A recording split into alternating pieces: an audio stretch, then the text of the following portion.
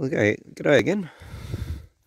Here we are back in our home state of Tasmania, and yeah, I've taken the two boys up their first ever time camping in the bush. We have been camping at Caravan Park, and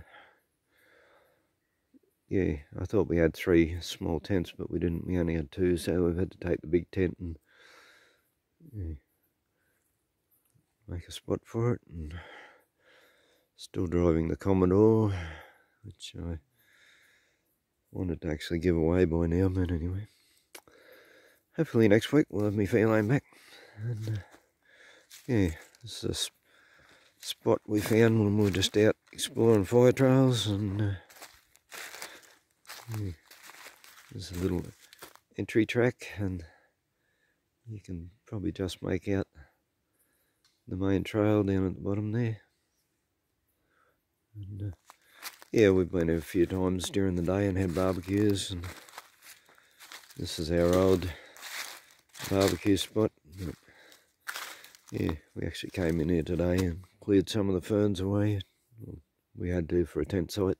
And, yeah, cleared it and made a better fire spot.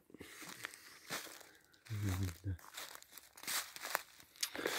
yeah, we haven't rocked around it yet, which we'll do tomorrow, but we didn't really need the rocks. There's no wind blowing, so.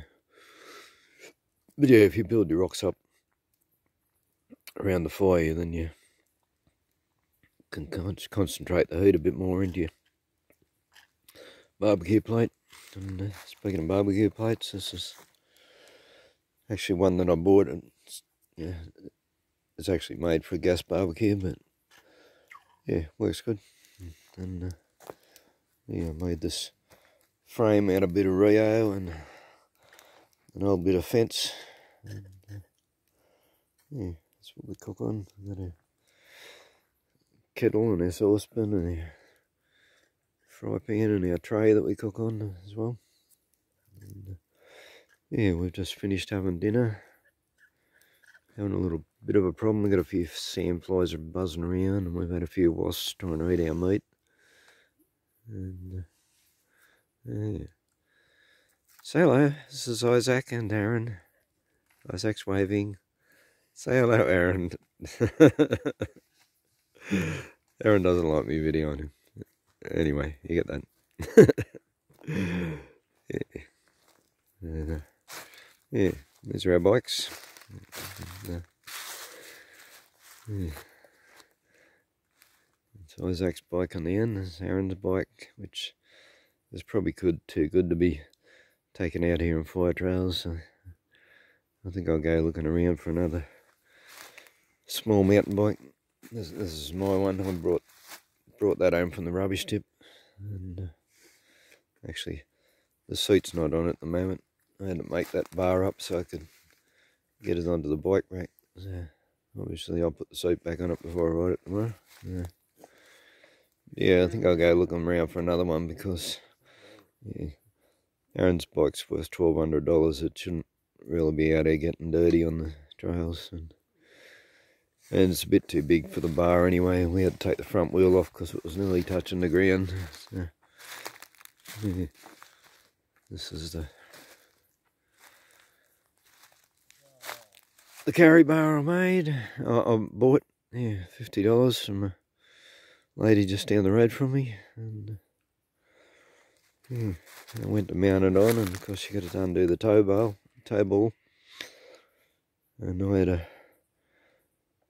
1.5 metre long bar on that, trying to undo it, and I couldn't. I had to take the whole toe tongue off and stick it in the fire for a while at home, get some heat on it so I can get it undone. But yeah, quite a pleasant spot. We're about probably 5k into the bush, and no phone reception here, but yeah, if I walk up the top of this, you can't really see the elevation in the video, but there's a little bit of a track that goes up to the top It's only 100 metres to the top. So I checked up there when we got here, yeah, just in case of an accident or something, in case I need to call somebody, and I've got phone reception up the top there, so go and ring my lovely wife Dawn, who will probably be wondering how we're doing, so very shortly. But yeah, we've got probably less than an hour's light now, so before I do that, I need to finish tying the fly down on the tent. Not that I think it's going to rain, but if I don't tie it down, it will definitely rain. That's how things go. Yeah. Anyway, thanks for watching. This is yeah, I try to get away as often as I can. This is a break from watching television and playing games with the boys, and a break from watching YouTube for me. I don't watch television anymore, but I do watch YouTube videos every night out in my shed.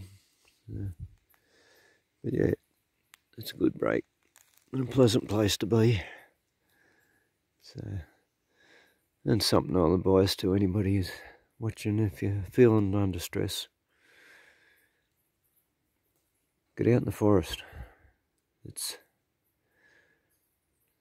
you know, there's just something about it. There's peace and quiet, and probably because we haven't got any phone signal here, which means we don't have frequencies interfering with us. But yeah, it's, as anybody who knows who goes bush, it's great stress relief. So yeah. Anyway, thanks for watching.